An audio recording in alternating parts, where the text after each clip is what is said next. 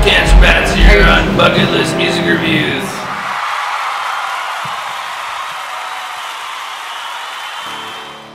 Hey everybody, it's Sarah Semple reporting for Bucketlist Music Reviews. I'm here in Phoenix with Liam and Mike.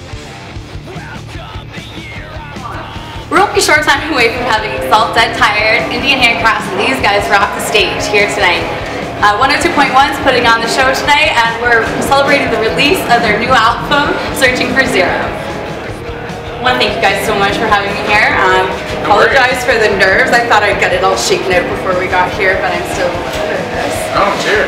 I was super stoked when I saw the bill. I've been waiting to see Dead Tired for a really long time. Handcrafts is around my area. Did you guys get to handpick?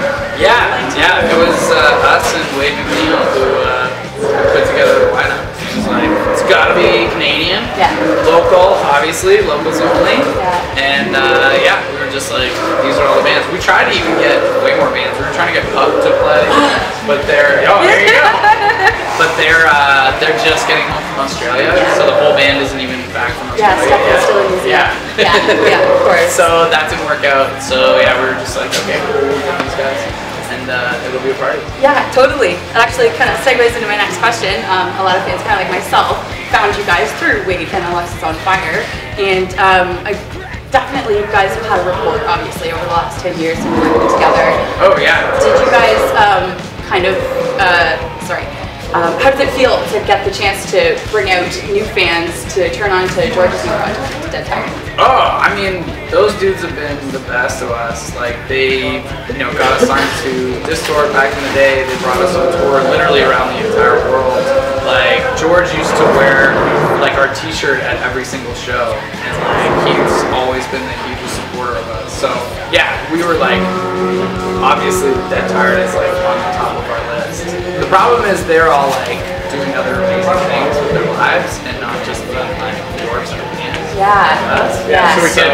So we can't be like, just come on tour with us, like, come around the world. One of the tattoo artists, right? Franz is an amazing tattoo artist, like, George is going to become a firefighter.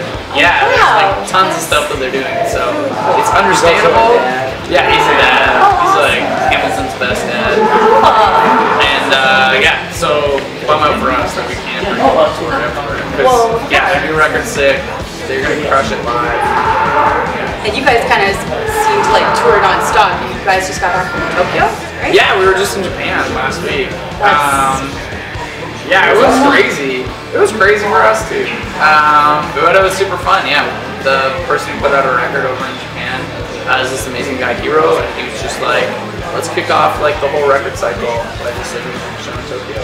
And there was like 250 kids at the show, like singing along. Like, they actually. Oh yeah, they knew like new songs. They definitely were singing along to the songs. So yeah, it was a super fun night. So it's not that much different performing in front of that much of a culturally different audience, maybe that doesn't speak English? Yeah, there's a little bit of like language barrier because obviously I can't speak any Japanese whatsoever. So, I just tried to not talk that much in between songs, which for me is like teeth.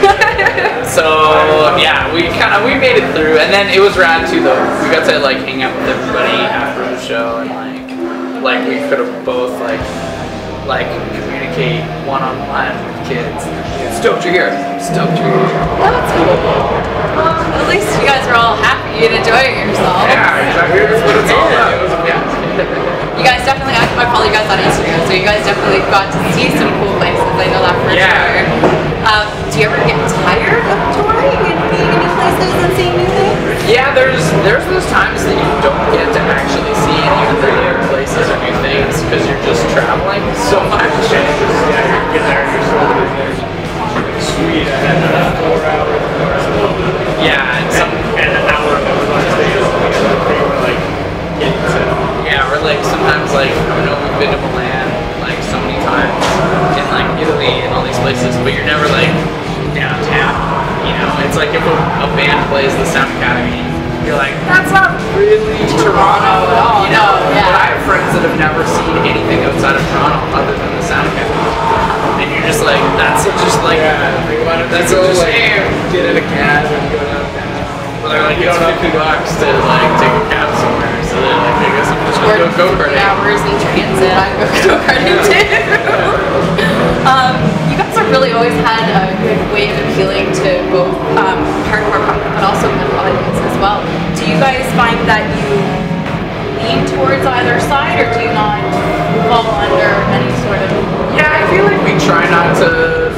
feel like we're the metal band, punk band for metal. That's how I try to describe you guys too. Yeah, I think, and just because we're fans of music, you know, I don't think any one of us like is just aligned in like, oh, let's do is metal or oh, let's do is punk. It's like we listen to everything that's good. Yeah, that's cool. You've always had great diversity in your streaming, but I noticed with satellites you're kind of singing now. Yeah. So is that like a new progression with your vocal range? Yeah, I definitely found like I was able to push my voice a lot in a lot of different ways, like with this record. And I think just from like learning all those like Black Sabbath like Ozzy parts, kind of like had to figure out how to like really what to actually do. So I was like, oh, we could just like apply some of this like NIB style vocals like to a Cancer Rat song. You know? Wow. Yeah. That's really cool. Saw a picture on March 4th you guys posted on your Facebook, and you quoted that you guys spent a lot more time writing and working on this album than you had any of the other four put together. Did you feel that that kind of made it easier or harder to get that final product? I found it actually made it easier because the pressure was like way off. The whole thing was just like enjoyable fun, and we weren't like, you know, like stressing out over 5 songs. We had like 25 songs, you know, to kind of pick from. And then we could whittle it down. You know, like we ended up with, I think we went to the studio actually track 12 through the time constraint.